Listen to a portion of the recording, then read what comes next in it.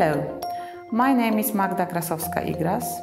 I am a trainer of proposal writing and budgeting, currently working in the Information Society Development Foundation in Warsaw, in Poland. I've been writing the proposals for over 12 years now, and I'm gonna give you a couple of hints in this subject. Arguments why we should try. Usually, a project preparation means that you are applying for money to implement a certain project. That means that successful proposal will give you the opportunity to realize your professional ideas and dreams. Most of the project proposals you are going to elaborate will include the element of partnership. Therefore, you have to extend the number and quality of external relations of your institution. You will then develop the network of contacts, gain recognition and prestige.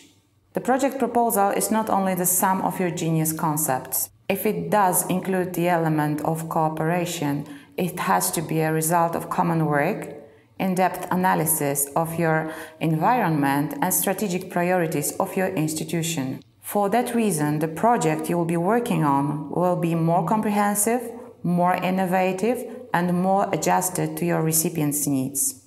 It will be just better. How to prepare a good project proposal? I would like to show you a few stages process. Part 1. Self-awareness. Self-awareness part is a diagnosis of your professional environment, which will help you to identify your hitherto experience, your expectations for the future, and your recipient's needs. So I would like to encourage you to ask yourself the following questions. What do you have at your disposal? What is visibly missing? What could potentially create a problem? What is the potential to capitalize on? These questions should be answered with regard to your institution, your colleagues, your main beneficiaries, your close partners and the whole environment. Partner search part. You need to establish a good partnership relation which makes your project stable, efficient and attractive. Think about the potential threats and advantages coming from the cooperation with the representatives of different sectors, public, private and NGO. Consider the intercultural aspect of your cooperation and its impact on your environment. So, what you need to analyze to find a good partner? Profile, experience, and the activities to get the information about the content of institution activities. Size, infrastructure, and finances to learn about their capacity. Skills and competences of staff to learn about their level of professionalism. Contacts and partnerships to find out what is their cooperation ability. PR and opinions to get the information about the quality of actions undertaken. Part number 3. Common work on the application form. Let's assume that we have already found our potential partner. How we should then proceed?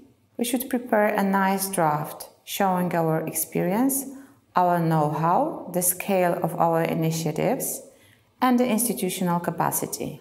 A few sentences should be dedicated to our project idea and potential sources of funding. What we could do if they say yes. We have to organize as many meetings and conversations as possible. We have to pay attention to share the same values and priorities. We have to secure the partner involvement in the process of drafting. We have to sign the contract regulating the tasks and duties during the application phase and after.